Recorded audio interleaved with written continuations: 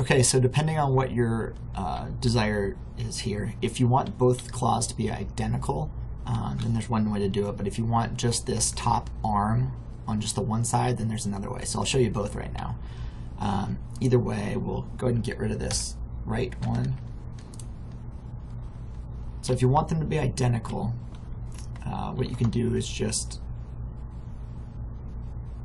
click on the component over here in your tree, right click, move copy.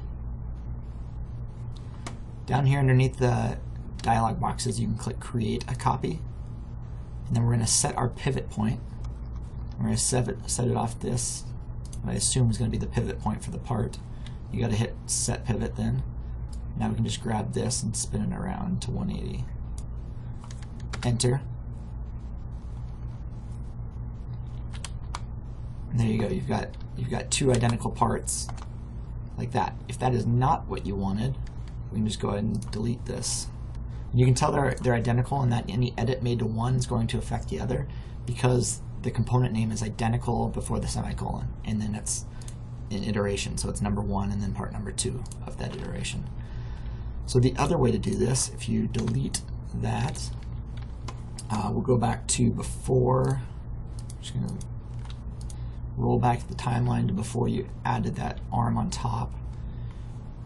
We'll left click again on the component, right click, we're going to do a copy, and we're going to make sure that our the top of our tree is activated, and then we're going to right click there and hit paste new. So now you can see the actual name before the semicolon is different. It's added a parentheses 1, but we can still use our pivot point to adjust the location to match.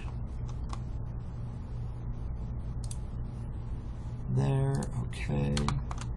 Rotate this guy around 180. Hit enter. And because I moved this, and then we're going to change that, I have to capture this position.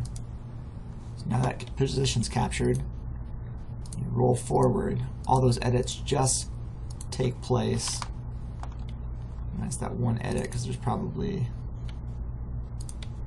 yeah, there we go. And there you go. You got your right part. So I hope that helped.